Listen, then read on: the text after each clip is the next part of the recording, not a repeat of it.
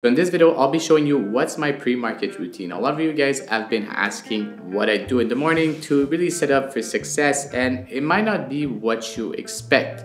So as usual, all the best tools will be linked in the description. Don't forget to check that out. Let's get right in.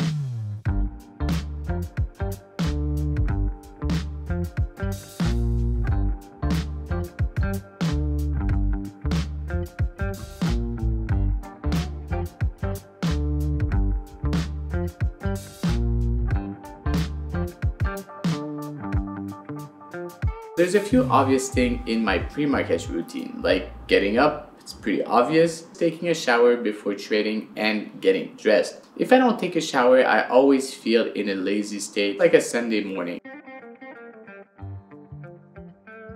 The next thing after getting dressed is going to be a nice little coffee. I do that while I get to my computer, and this is going to be about 6:30 a.m. So I do trade a lot the pre-market now. I don't trade that much during the regular trading hours. So because my trading is going to be, between 6 and 9:30 a lot of the time, I'm not going to be able to really go outside or have a workout or like stretch, because unfortunately I do want to sleep in, and if I want to get my 8 hours, I need to be in bed by 10 all the time.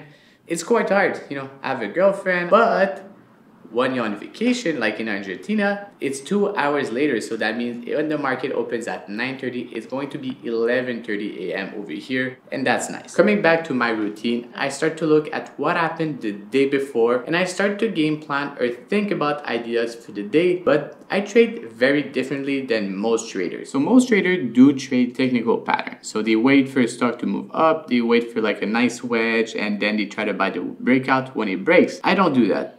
Or at least don't do it often. What I really do is look for stocks that have fresh news. And for me, a fresh news is this news that came out in like the past 30 seconds. And I try to be one of the first one on that news. So a lot of what I do is about speed and less about pattern recognition. The pattern recognition part is going just to come in handy after I'm already in a trade, because I do still know how to trade patterns, because I did that for the past 4 years.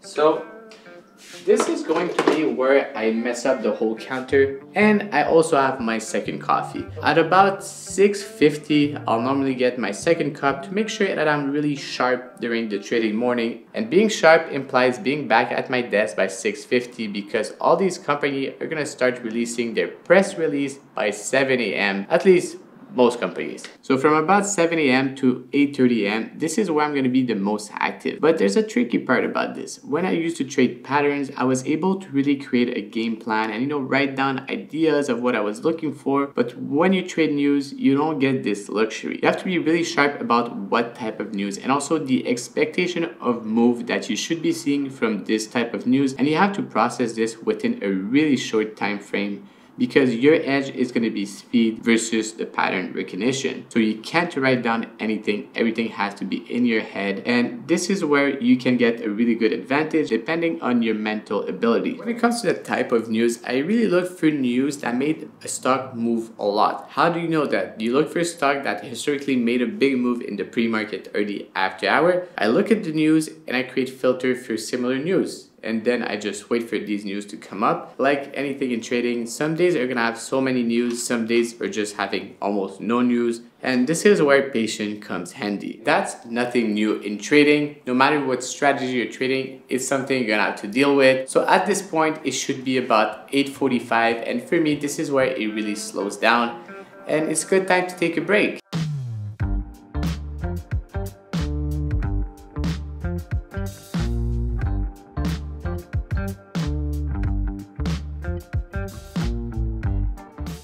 When you're on vacation, this is going to be the perfect time to enjoy the sun and not be stuck in the cold ass winter in Montreal. Unfortunately, I have to be back at my desk around 9:15. So between 9:15 and 9:30, this is where I create my regular trading plan. And then I'll put really what's the hottest stock with the hottest news. If there's a pattern that happened later, But for the most part, I'll just be tracking stocks that come out with news during the day. But this is not really something that happen often, or at least the big moves don't happen every day. What's going to create a big move is an ultra positive catalyst or ultra negative catalyst. Everything that's in between is just irrelevant, and most of the filter I build out is just about taking off all the fluff in these news. So for the next 2.5 hours, what I'll do is just focus on these news feed and also keep an eye on the 1 or 2 stock that might offer a really big move. Also, because I trade news, I don't get the luxury of taking a long break because you never know when the news is gonna come out. This is why I only take a lunch break between 12 and about 12:30. During that break, what I'll do is cook myself something light because I don't want to be too stuffed and fall asleep. A lot of time I wish I could just take a nap, but it's not that time yet. So back on the screen around 12:30, and this is where I'm gonna be sitting again for the next 3.5 hours. The first thing I do when I get back to my desk is just chat with friends, chat with the boys, catch up on what they traded on the day, how's everyone doing, and also what they're watching for the afternoon, because the best scanner is often just the eyes. The rest of the day between 2 and 4 p.m. is gonna get back to really active trading for most traders, and not many people are gonna be willing to talk or just, listen to your bad joke. And it's also the time to really focus on trading because this is what I'm here for.